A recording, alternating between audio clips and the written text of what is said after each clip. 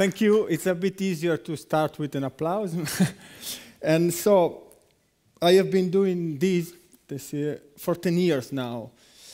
I work on the high wire in search of the artistic truth. And from 10 years now, I have been practicing Zazen, the sitting meditation of Zen Buddhism. I sit down, I breathe in search of the authenticity of being. And after many years on the wire, and after many years sitting in Zazen, I have noticed that these two disciplines has a place in common. And I would like to invite you to do an exercise to try and get this place. So please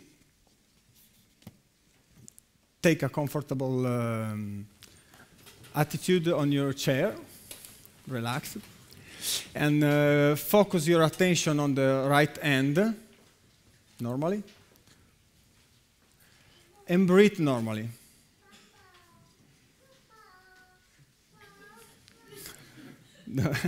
Try not to listen to my daughter. Breathe normally, and please, while you breathe in, you close the hand, you close the fist, and then, while breathing out, just let it open.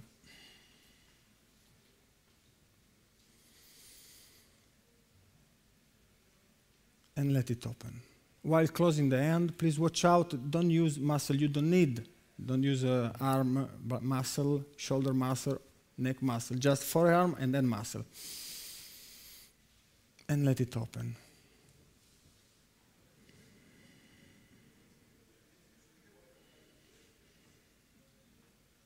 Next time, close the hand a bit stronger, just a bit. And let it open.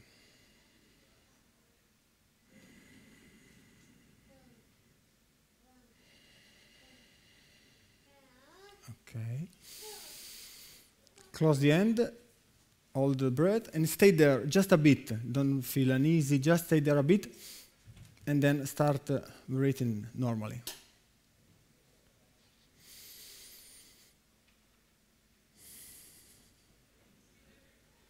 Let the relaxation feeling of the forearm spread through all your body.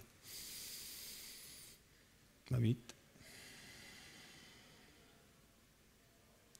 Okay.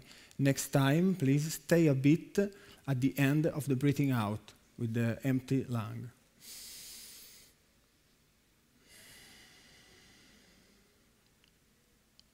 Watch if there is something down there. If you feel something, just record it.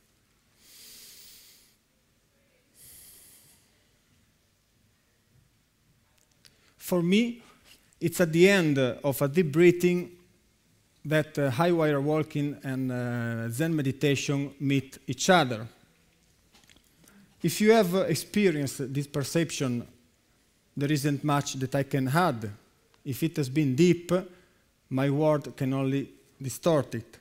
If instead the perception has not been clear, I would like to tell you about the obstacle that blur the purity of perception. I can imagine that you too, while breathing and try to concentrate, have been distracted by the usual thought, question, doubts. For example, I was thinking about the first letter of my next word. Bad, good. Oh my gosh, maybe I better to change the word. So I think everyone has his own thing. And about thinking, people often ask me, what do you think about when you are on the high wire? And even before I speak, they often add something that looks like an answer, but is another question. About nothing? And then, while I have not spoken yet, comes the real question. Is it really possible to think about nothing? Until some time ago, I usually answered, no, it's not possible not to think. Even during sleep, brain keeps on generating thought. The only thing that we can do, to tell it in terms of Zen, is to let our thought go away, to watch them without being caught in them. If we are the sky, our thoughts are just clouds that pass by and go away. The point is to let them go, not to hold them and not to go after them. But at some time, I changed my answer. Usually balance stands in front of me. I pursue it. If it already belonged to my present, I would be standing still. The walk on a high wire is a continuous succession of imbalances. However, after many years on the wire, I have happened to experience a few moments, very brief moments, in which nothing, absolutely nothing moves. Those are perfect moments in which the absolute explodes in silence. The perfect high wire walking would be a succession of 3,670 moments of this type. I would be motionless and in every single place at the same time. In such moment of stillness, even the thinking process stops. So, the answer I now give is yes, we can not think. Next question is, what happens when thoughts stop to happen? Shortly before they stop, or better said, shortly before I stop to listening to them, when I have already a foot on the wire and I'm about to lift the other from the ground, in that moment before suspension, fear comes by and whispers in my ear, stop. It says that I should never put at risk what I will now leave behind, my past, my future, my concern, my thought, all the things that make me Andrea Loreni, the most important things I have, the thing of which I should especially take care. By now, I have got to know very well this whispered word of fear, and I know that what fear shows me as the most important thing is nothing but the ballast I have to let go of if I want to fly. Returning to the exercise that we have just done, the hand that opens up symbolizes the act of letting go in order to fly away, in order to ascend beyond ourselves. It symbolizes the act of letting go what there was in order to freely, in order to receive what there will be, of letting behind the well-known, in order to freely perceive the unknown in all its vastness. Pure perception, when deprived of the thinking ego, which continually processes, catalogs, divides, and individualizes, has an infinite vastness. Pure perception captures the deep reality that hides behind the appearance that we see as real. The other day, my mother came to visit me and told me, while I'm getting here by car, I have done an exercise of awareness. She too has been practicing some meditation now. And then she did, while I was driving, I thought of the fact of driving. I don't tell her that to think about what one is doing means to be a step away from one's own acting progress.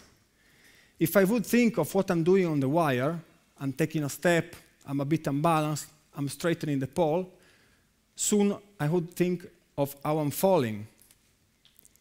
When I'm on the wire, I have to let my body do. I have to get rid of any thought and to become exactly what I do. That is why I say that the walk on a wire is an act of truth. Because there is no room for lies, no room for fiction, or even just for a disconnection between me and my action. Awareness is the immersion in the present, at the cost of losing one past and future, at the cost of losing one doubt and concern. If we accept these losses, we can perceive our genuine being. And it's there, beyond fear, beyond the unknown and the hesitation, that I have found freedom. Freedom from any constraint, from any specification, from my small ego, which on its own would never allow me to walk on a steel wire 160 meters high. And as soon as we perceive the genuine being, the dimension of reality change. It's like when we are climbing a mountain and we stop to wait for our partner, we turn, we watch him, and even he might be only a few meters away with the mountain in the background, he looks very small. If he was not wearing that red or green jacket, we would hardly see him. We become much smaller, but at the same time, being substantiated by the absolute infinite. And there is no need to walk on a steel wire in the middle of the sky, even if I can say that doing that does help. But absolute perception is there.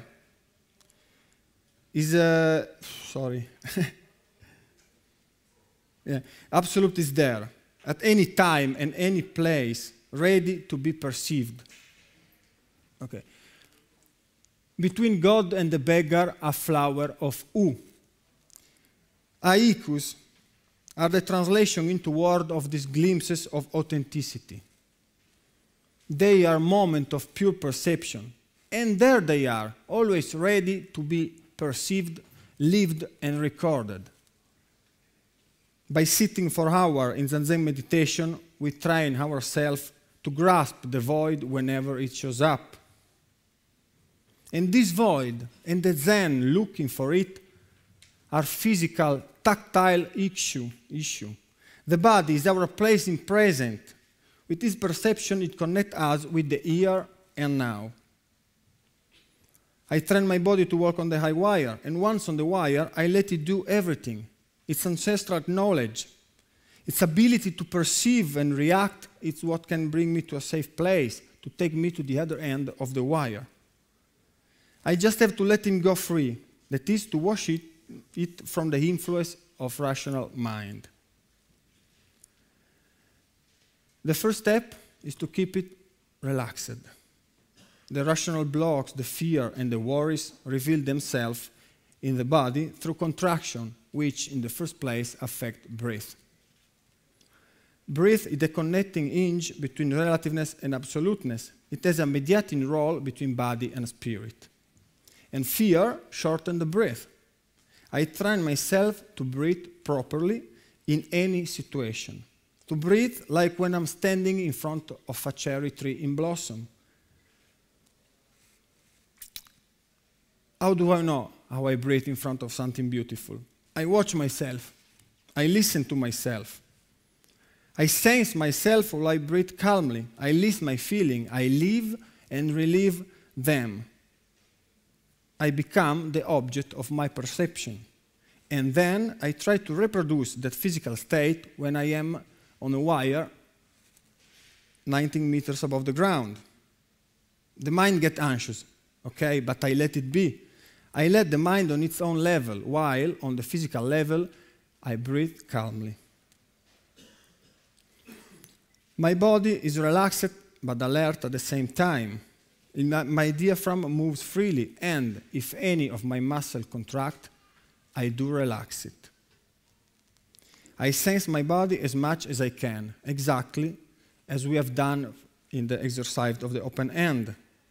I try to get to know my body in any circumstances, and I watch how my body and mind affect each other. Relaxed, free, open, breathing deeply, my body tells me how to behave. Or better said, I later see how it behaved. It does not need to tell me anything. It does exactly what the situation requires. Words belong to the rational level, not to the realm of action. Kufu. What is Kufu? Kufu is a very common word in Japan. It's a bit difficult to translate, and generally is translated as creative invention. For example, in the past, to prevent a fire from spreading in a neighborhood, the fireman would climb onto the roof of a nearby house and knock down all its tiles, or even demolish completely the building. And what you do in such a situation, in which you have to decide how to solve a problem in a matter of seconds, is called Khufu.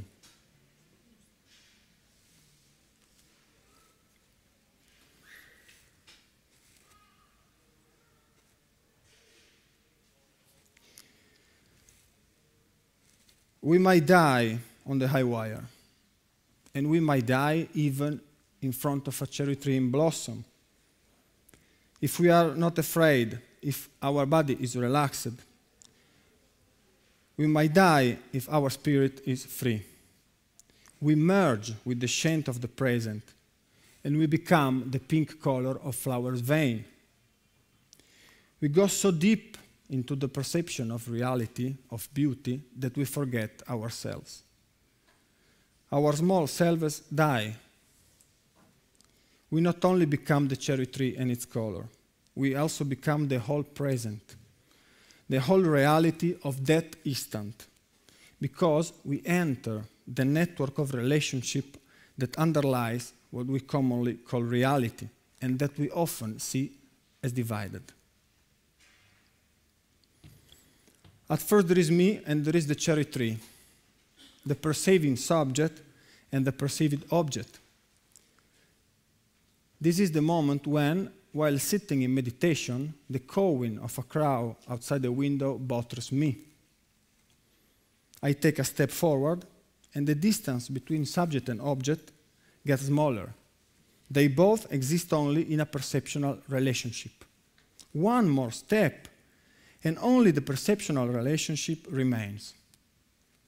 At this point, the sound of a crow stops being a disturbing matter out of me, because there no longer exists me and the crow. Only the act of perception remains, a single time-place unit that includes me and the cawing of the crow. The cawing and the auditory perception with no distinction. Once the subject has vanished, there is no longer anyone that can be bothered. And at the end, even this single relationship subsists in relation to other relationships, and so on. We are lost in all this connection, and we are all this connection. We are lost from a relative point of view, but we are everything from an absolute point of view. Pure perception has this vastness, and it captures the truth. The real risk is not to die in our small ego, but to live our being in a non-authentic way. We accept the fear. We accept the loss and the risk. We accept to be much more than what we think we are. We stand in front of a cherry tree in blossom as if it was in front of the abyss. To be able to stand in front of the abyss as if it was in front of a cherry tree in blossom.